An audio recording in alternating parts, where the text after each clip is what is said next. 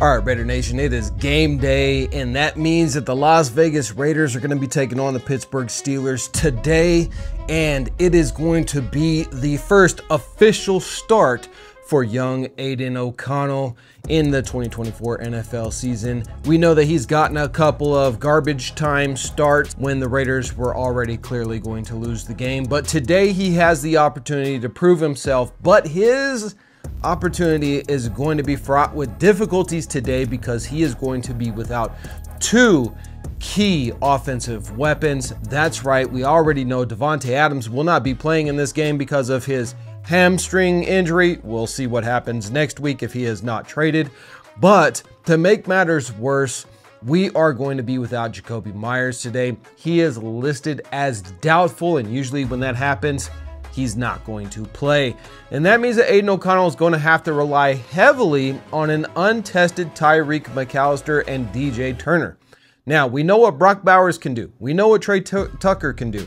But we don't know what Tyreek McAllister can do, and we don't know what DJ Turner can do. So let's get into that in today's episode of the Raider D Podcast. Let's break down Tyreek McAllister. Tyreek McAllister was originally drafted by the Denver Broncos. He was then later cut and ended up going to play in the Canadian League, where he excelled, particularly excelled on special teams, kick returns, stuff like that. But he is also a very versatile type of wide receiver because he can also play running back, and we've seen him used like that a couple of times already with end rounds in this season, and he was pretty successful.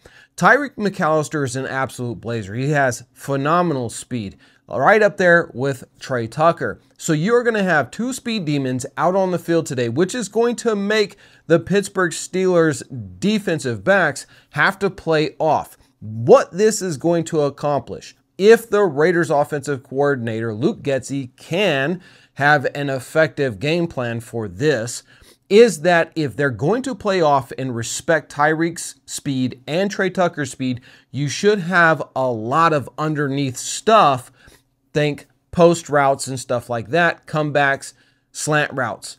Those should be open all day long for Aidan O'Connell to take advantage of. Now, we know that this is one of the good things about Aidan O'Connell. This is one of his strengths. He's really good when it comes to the underneath stuff and getting the ball out of his hand quickly, making that quick decision. As soon as his back foot hits the ground, boom, the ball is out. It's a 7, 8, 10-yard pickup. This is how you keep the chains moving.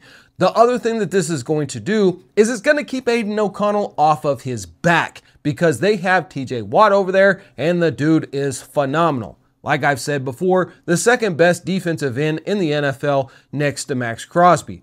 And he may even be right up there with Max Crosby, except for the fact that he does not play anywhere near the percentage of snaps that Max Crosby plays. So, you want to protect Aidan O'Connell today. You want to make sure that he is staying off of his back. He is not getting sacked or pressured. And the way that you do that is you throw the underneath routes. This eventually will push the Pittsburgh defense up, and they'll have to start guarding the underneath routes. The second that happens, you hit them with the deep ball over the top. Once that happens, then you are in control of today's game. Now remember, this is a home game. We have home field advantage, and the Raiders really need to take advantage of home field advantage because yet we have a horrible record so far playing at home since we have moved to Vegas. And it's high time that we just start defending our castle. I think Tyreek McAllister being in there today, if he can be effective at wide receiver, will go a long way for the Raiders being able to do this. Now, let's move over to DJ Turner. We know who DJ Turner is. He's been with the Raiders for a couple years now. DJ Turner has been a supreme asset on special teams, but this guy is a wide receiver. He just hasn't ever really gotten his shot to show what he can do. Now, he's gotten a couple of shots this year to come in and get some downs and even be able to come in as a starter. Not much happened. Gardner Minshew was the quarterback. Let's see if his fortune changes under Aidan O'Connell being QB1. If that is the case, Look for DJ Turner to start getting some serious yards and catches, because one thing about DJ Turner that is really special is once you get the ball into his hands, he's difficult to bring down. He's very shifty. Remember, he's a special team specialist. This guy knows how to get out of tackles. He knows how to shift. He knows how to move, and he knows running lanes. And so we want to focus on getting DJ Turner the ball early, get the ball in his hands. He's a playmaker. Let him go and do his thing and hopefully pick up yards and touchdowns as he's done so far already in the 2024 NFL season. However, here's the main thing that we need to take away from this. Brock Bowers is obviously going to be the point of emphasis for this Pittsburgh Steelers defense.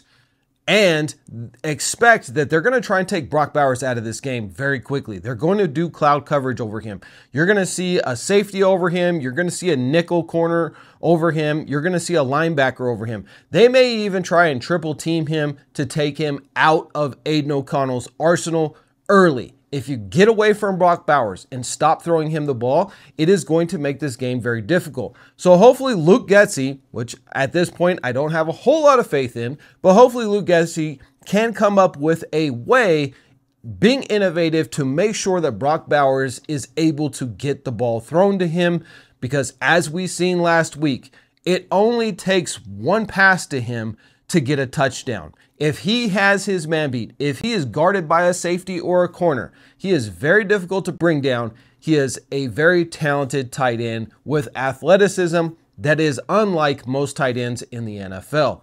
So the Raiders need to make sure that they're getting Brock Bowers the ball often and early. If they do that, the Raiders have a really good shot at success today. Guys, make sure that you join me for the live play-by-play broadcast of today's game.